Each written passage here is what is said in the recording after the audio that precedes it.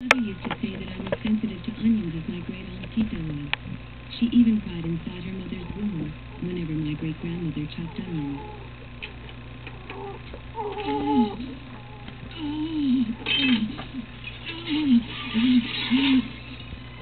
Senior,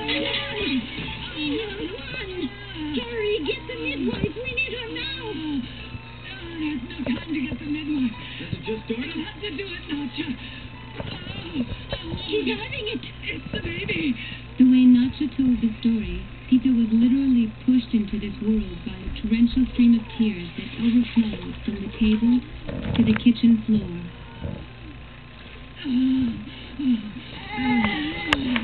It's a beautiful Another girl. girl. Can you believe it?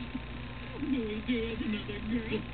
When the scare was over and the water had evaporated thanks to the sun, Nacha swept up what remained of the tears.